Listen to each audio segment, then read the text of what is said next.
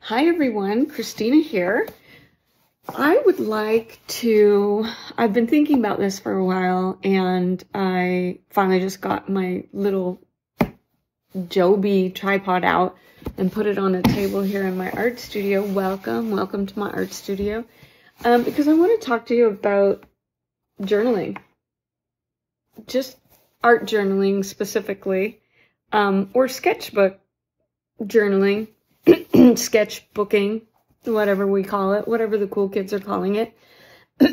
Now, I'm an active journaler. Journaler? That sounds odd. I actively participate in journaling activities. How about that? And, sometimes late at night, just long, we've all got short attention spans now, right? And sometimes I'm inspired to write many paragraphs of text, but mostly I'm tired and I don't want to do that. But drawing to me always seems more free-flowing and simple. I'm not trying to correct myself so much when I'm drawing in a sketchbook. And that's what I want to talk to you today about. I want to talk to you today about sketchbook journaling. Okay, so here is one of my sketchbooks, and as you can see, it has a cool cover on it. I also like to sew, so I made this out of 1 fat quarter of fabric.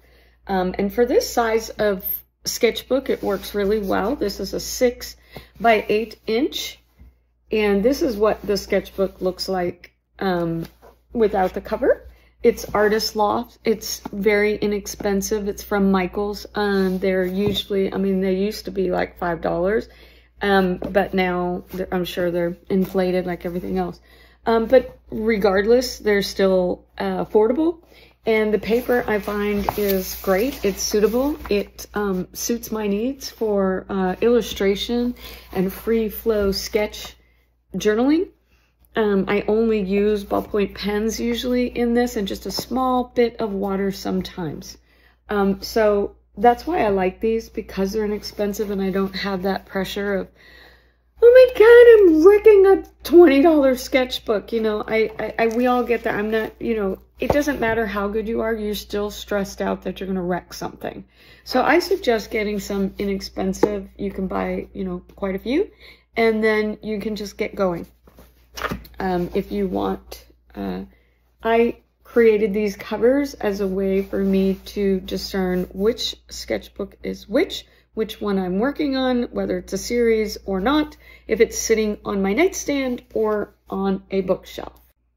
Okay, so let's talk about how you can approach your sketchbook. Now, for me, when I see this, or when I go into my sketchbook for sketch journaling, this is my happy place. This is my free place. So I don't care. I'm not judging myself in here. This is a non-judgment space. This is a safe space. When I'm in here, I'm sometimes watching a show or listening to a podcast or something like that. And in here, I am relaxing and drawing and just letting whatever comes out to come out. So sometimes, mostly, I will draw a figure, a creature, a animated illustration. And then I will, depending on how I feel, just write some words. Maybe it's something I heard on the show, or maybe it's a thought that popped into my mind that I'm thinking, or something I want to research later, or something that I'm intrigued about or fascinated about. I try not to get my day today. I ate ice cream, and boy, do I ever hate myself. That may or may not be a true statement. So I'm just going to start sharing some of the pages in this sketchbook and show you what I mean. So here is one, and it says, I am not a loud talker. That's because everybody always tells me that they can't hear me. And I've tried to be a loud talker, but it feels like I get more animated when the volume goes up. And I don't know why I wrote that, but I think it's cool that when I look back, I know that about me. I know that people say that about me. I'm trying to talk loud now. But there's the image, just ballpoint pen. I have no idea what this means. Let me try and salvage this ghost. Now, I did do a mixed media piece on Instagram using this illustration, which I often do. But this is the layout of that sketch.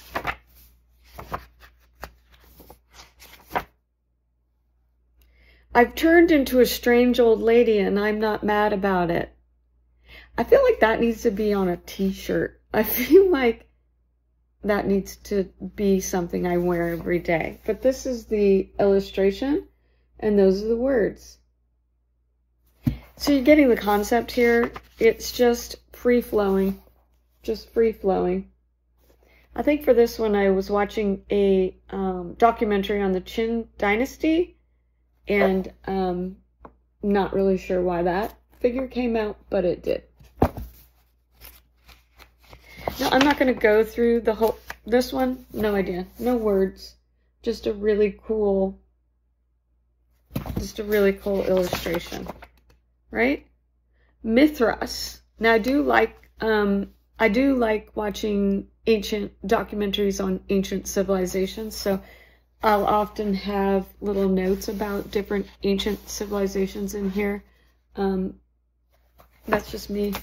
It's just so you get the point. It's not really journaling per se, like you would in a long form journal where you're journaling your thoughts and ideas and feelings so that you can reflect on them later. You're mostly just practicing or honing in your illustration skills so that you can do the same thing. When I pick this journal up 5 years from now, I can look back and go, oh my gosh, look at how much I've changed. I've grown. I've changed my style. I've developed more into my style, but you don't really know unless you have a sketchbook. Right? So, what does she mean? I take bad energy and turn it into something good. Oh my gosh. I know what I mean about that. I feel that art, any creative process that you have, to me, is taking energy and then transmuting it, translating it, transcribing it into something meaningful for other people to enjoy, and you can share it with them. That's my take on it. Oh my gosh, I love this one. Sleep entry meaning. Okay. Is that an act of self-awareness? And the figure says, no, it's a knitted moustache.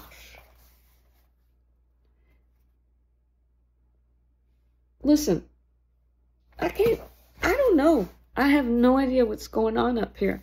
I don't. It's just coming out. Okay? It's coming out. And you will find the same thing if you get going. Now, if you want to take your sketchbook and you want to have it as you're drawing flowers or landscapes or inanimate objects around your house, then do that with your sketchbook. I think the key of this video is for me to tell you to just get going. Get going with your sketchbook. That's where you're going to build on who you are as an artist. Competition to live. Oh, everything is in a competition to live. I was probably watching some biology.